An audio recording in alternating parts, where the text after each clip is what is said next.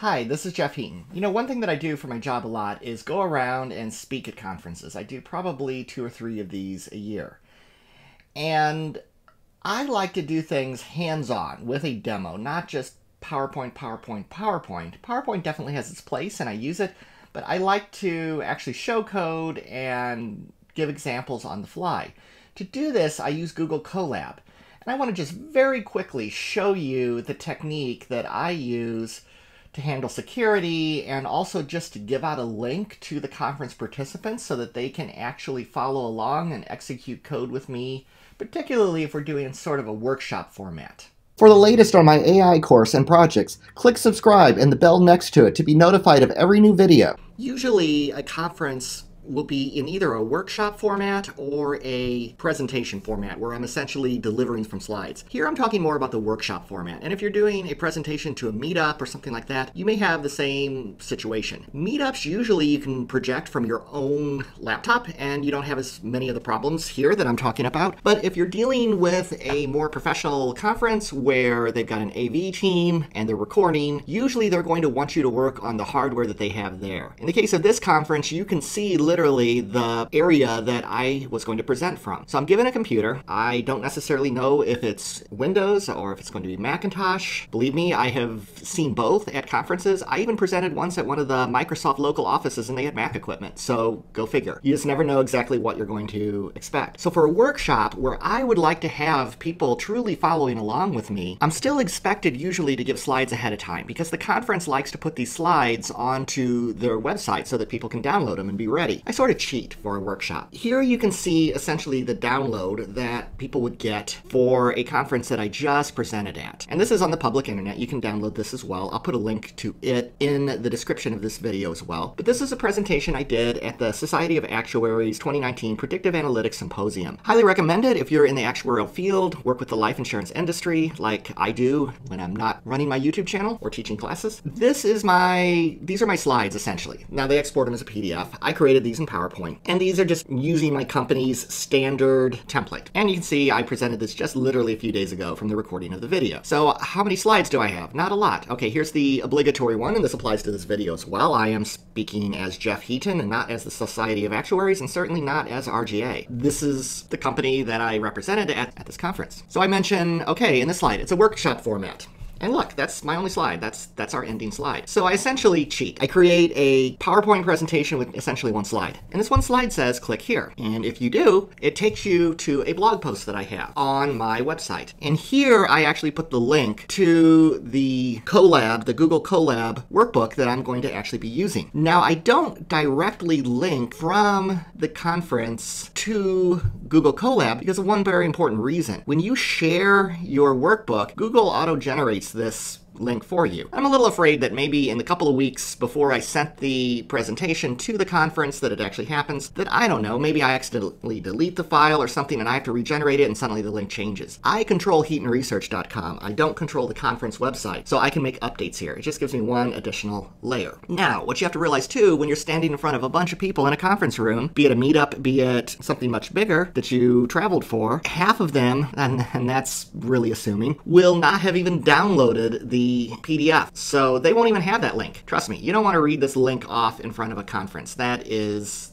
not good. So I do have a website. In the age of social media, I don't use my website nearly as much. I don't tend to blog as much. I put things right onto GitHub and right onto YouTube and whatnot, but it's still good to have a website. For the conference, I had 2 presentations, so I literally just right on the homepage of HeatonResearch.com, and this will go away in about a week, I just put these 2 right up here for the SOA Predictive Analytics Symposium attendees. Click here. And I had 2 presentations. By the way, I'm putting up 2 YouTube videos on each of these presentations, 2 total. So you might want to check those out if those are interesting topics to you. So let me go ahead and click on one of these. So this is my feature engineering presentation. Now you'll notice it says editing. So I am essentially logged in as me. I am using my laptop computer right now to record this video. So I can edit this, I can save it, I can do all that sort of thing. I can also share it. So if you've just composed a conference proceeding, a notebook, and you would like to now share it with those that you're going to be presenting to, you click the share button up here. here after you've edited it, and it will give you this link. Now, I already had this link generated, so you would have to actually click a button to generate it, but you can give the levels of permission. So I'm going to say anyone can view. They'll be able to execute it too. They just can't change it. Or if you're using this for some sort of a smaller presentation, maybe over the phone or over Zoom with someone, you might want to just invite a couple of people, and then only those people can see it, and you may want to then give them edit access too to further collaborate. It's pretty cool. So that's where I got that URL from. Now let me show you what the conference attendees will see should they try to run this. And also, this is how I deal with the fact that I am presenting at a conference and I don't control the hardware. I might be presenting at a really piece of junk Windows laptop, and there's piece of junk Mac laptops too. The conferences, since they have 20 of them probably going, they don't necessarily invest in the latest technology. I can then get to CoLab and have a GPU, have 12 gigabytes of RAM, and access to my files. So I might be entering this, or the conference attendee might be using this. To simulate that, I am going to go to the incognito window. Now, if you have never dealt with the incognito window in Chrome before, it's really cool. I think it's designed for browsing. Well, I won't say what it's designed for browsing, but it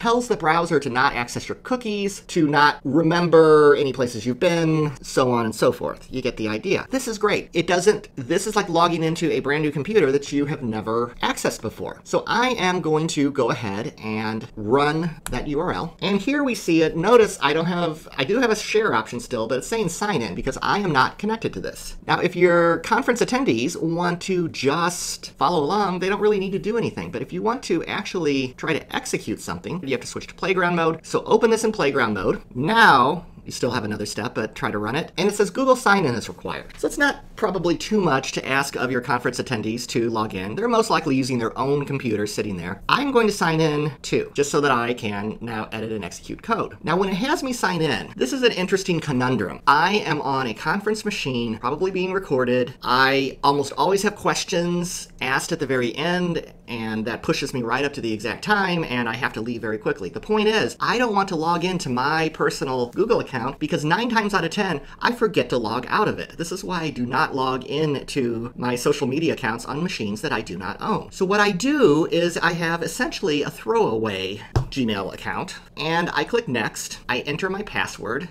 Now, I call this a throwaway account, but it's not really a throwaway account because I use it at each of the conferences. But the point is, I have nothing saved in this account at all. I don't even put the presentations in here because the presentations are saved with my Heaton account, my main Google account. Here, I do the two-factor authentication.